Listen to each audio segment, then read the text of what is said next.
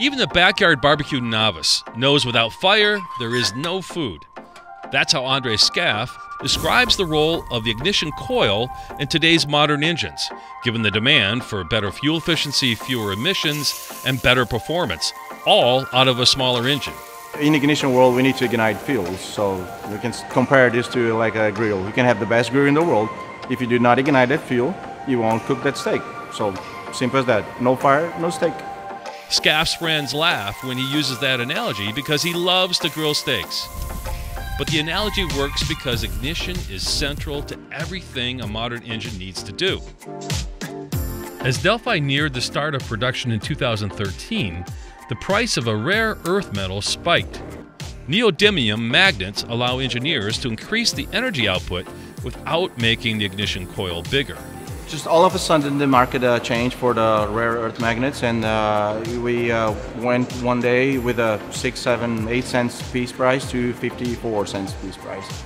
So an impact on the material cost, and then we cannot recover on the price. The team welcomed the challenge. There was not much time, so Scaff and his team started to work immediately on designing a magnet-free coil that delivered the same performance without increasing the package size. So how did you do it, Andre? Can you give us a hint? No.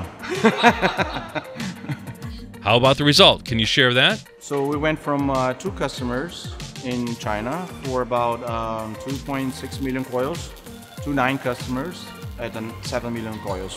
When combined with the sales of a second-generation design, Delphi is now up to 12 customers and 12 million units annually. The key was making a flexible, modular design, something Delphi hadn't done so much in the past.